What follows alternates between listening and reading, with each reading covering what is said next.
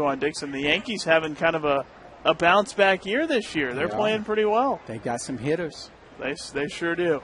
And that makes a difference. Aaron Judge has been something to watch. Wow, he slumped a little bit after the All-Star break, but yeah, man, he's been fun to look at. I was in Miami during the All-Star break. And high fly ball to left, and that one is gone. A second home run for Brandon Dixon.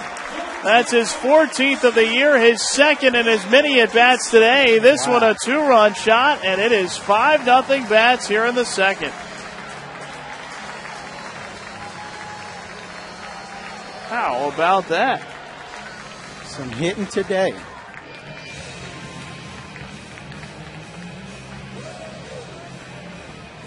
Three RBIs in the game now for Dixon.